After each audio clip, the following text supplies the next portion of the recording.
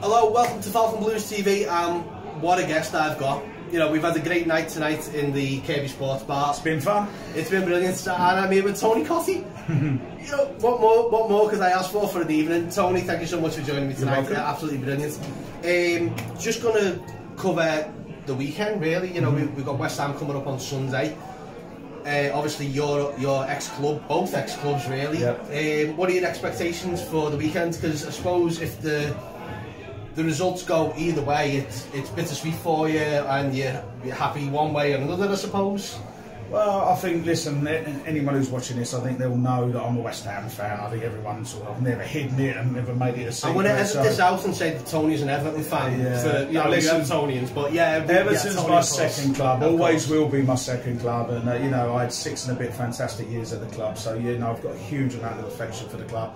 But West Ham's my team, so it's difficult for me. I'm coming up to the game, obviously up on Merseyside now, and I'm looking forward to it. I think it's going to be an exciting game.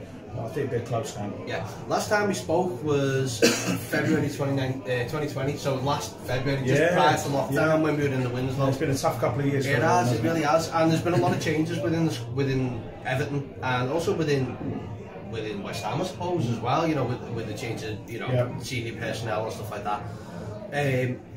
Well, we'll look at Everton in a way, because obviously we were talking about Ancelotti last time, and the results were great but not brilliant, and how we wanted it, especially early on, because of how we took over he took over around about December time, and then when we took in the February, results were good but not great.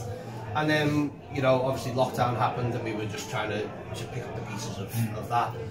And then we came into the new season, we started well, Everton were on a roll, and then we came all the way back round the way through to May, and Carlos left the club, and we've ended up with a new manager. So as we were talking about before, with Benitez coming in, I'm like you, as we heard in the chat before, I can't get over this.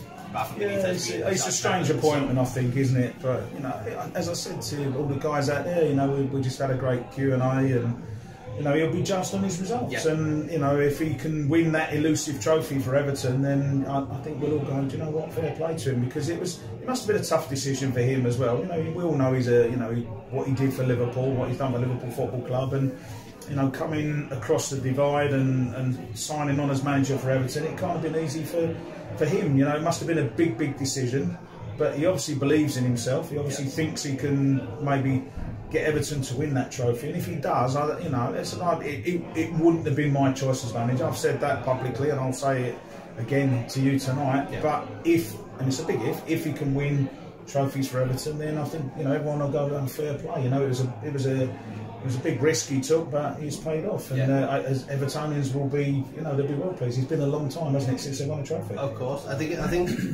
the only way I keep looking at it is, like, you've got to have some balls to take on the Everton job in general, and to come across from the other side. Yeah, it puts even more pressure on, doesn't it? You know, and it's almost unheard of, isn't it, in modern times for you know, a manager to go from Liverpool to Everton or vice versa. You know, it is unheard of. So it's you know, it's a big decision. It was a big decision for the board and for the club, and it's a big decision for Benitez. And I really hope it pays off. I really hope it does, because otherwise, you know, if the form starts dipping and the club starts losing games, then obviously the fans are going to be moaning, you know, he's a Liverpool fan and all that sort of stuff, and you know, we don't want that. We want Everton to be successful. I want that, you want that, and we want the club to push on. So I don't know whether it will be an appointment for the future, but certainly for the present, you know, if he carries on doing what he's done at the start of this season, then I don't think the Evertonians will be too unhappy. I mean, obviously you spoke before about Howard resigning and then Mike Walker coming in. What kind of feelings are you going through at the time when a new manager comes in? If your players are like from the fringe, so if you're suddenly thinking, I'm going to be, you know, all of a sudden I'm going to be thrust into the limelight, I'm going to be the manager's choice. You know, do you expect that because every player's different, and you know, I don't think it really matters. Even if you're an established first team star, you've still got to prove yourself to the manager. You know, it's, you know, even if you're Richarlison or Dominic Calvert-Lewin, you know, you're obviously the first choice forwards, but you've still got to prove yourself. You've still got to do in training, and you've still got to prove that you're worthy of starting in that first team. So You know, it's a new challenge for all the players. I don't think any player likes to change a manager. You want to try and keep the stability at the football club. But I mean, let's be honest. You know, the managers have been swapping around quite a lot at Everton, haven't they? And you know, they really do need a period where they keep the same manager. And you know, hopefully that's Benitez. Only time will tell. But you know, as a player, it's quite exciting in many respects, but it's also difficult in other respects because you've got to prove yourself to a new manager. The managers that are playing on Sunday are doing a complete role reversal. You know, both teams are now, you know, from the home and the away dugout, so just complete swapping over. What do you expect now from what you've seen with West Ham and what you've seen so far with Everton? What do you expect on Sunday? I expect a tight game. I think it'll be a good game. I've seen a lot of West Ham this year. Obviously, it's my team, but you know they're a dangerous team. They've got some good players.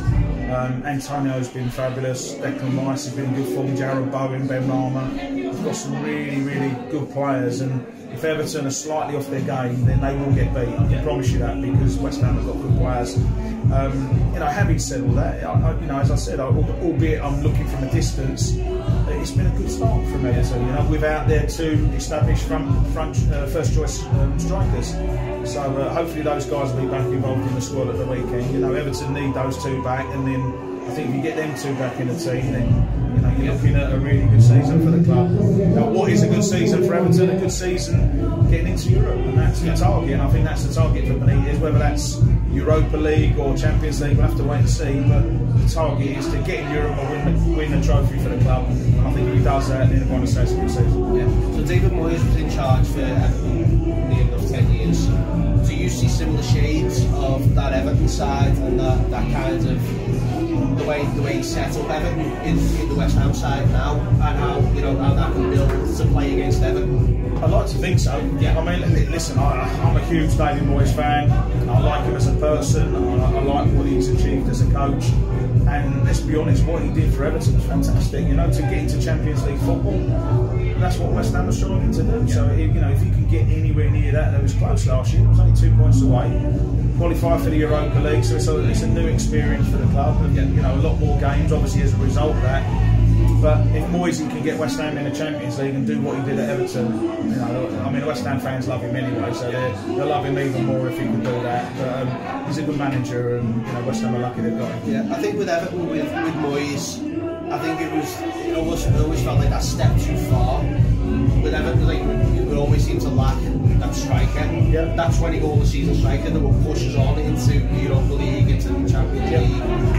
Do you think the West Ham can push on with that in the January transfer window, or is it something that they need to be looking at? I think it's going to be difficult. I think for both Everton and West Ham, it's difficult because you've got the so-called top four. We've just got a takeover going on at Newcastle that gives them a lot of money. That's without mentioning Arsenal and Spurs, and then you've got good clubs like Leicester, Wolves, Aston Villa. You know, they've all got a little bit of money, and they're all trying to achieve what Everton and West Ham are trying to do, which is to get in the top six. So it makes it really, really difficult. It makes it's a fascinating season in terms of the Premier League. But for Everton and West Ham, the challenge is to get into Europe come the end of the season. So I would say that West Ham and Everton are 26 years since they won a trophy. West Ham are 41 years since they won a trophy. Both teams trying to get in Europe, so they're on very, very similar paths at the moment, and they're just trying to progress and get their club to push forward. Yeah, I think those kinds of those figures are going to get grinded in. The further and further we go, obviously 41 for West Ham, 26, nearly 27 for Everton. With the way Leicester and West Ham. I've had a few, leave me alone. With the way Leicester and Arsenal and Tottenham have played recently, they're not picking up the results that they should. Yeah. So this is the perfect opportunity for both West Ham and Everton to start picking up the results that they need to start kicking on, really. Of course. It's not like and both teams would look at it and say you're playing against one of your rivals for the European places. Yeah. So if you can get the 3 points, whether that's Everton or West Ham on Sunday, if you can get the 3 points, not only is it a good 3 points, but you're also beating one of your potential rivals for the European places. So it's a big game. I'm looking forward to it. I think, as I said, it'll be an exciting game. I sat on the fence out there, didn't I? I said it's going to be a 1-1 draw, but what else would you expect me to say? I'm not going to say Everton are going to win 4-0 and beat my old team, but you know, no, I'm not saying that. But, what I do know is you know, West Ham historically, it's Goodison is not a good ground for them, so I think it probably favours Everton at the weekend, but I think West Ham will come and give it a good account of this. I've said, given our results against Man United, I said Man United was going to be our biggest test, and that didn't happen. So I'm now pushing this back to West Ham because of the Moyes factor in this side. So I'm expecting West Ham to really turn up and give us our toughest game of the season. I think you might be right. Yeah, I mean it was a good result, wasn't it? You know, to go to Old Trafford at any season and get a draw is a good result. So yeah, I think you know, if Everton can beat West Ham, then you know, we can look here. And you know, they're fifth at the moment, aren't they? And if you win, it might push Everton into the top 4. Who knows? And you know, it's all about getting confidence and getting the bandwagon going. And if Everton can get on a run of form, winning games, you know, or not, certainly not losing games, and then you get your front two back, they're not going to be far away from the end of the season. Okay, so finally, so if you wrap up then, Tony, give me a prediction for the weekend. Already said 1-1. He's sitting on the fence. He's sitting on the fence. No, I had a chat with one of your guys, young lad, Jake. Nice one for having an interview with us the other day.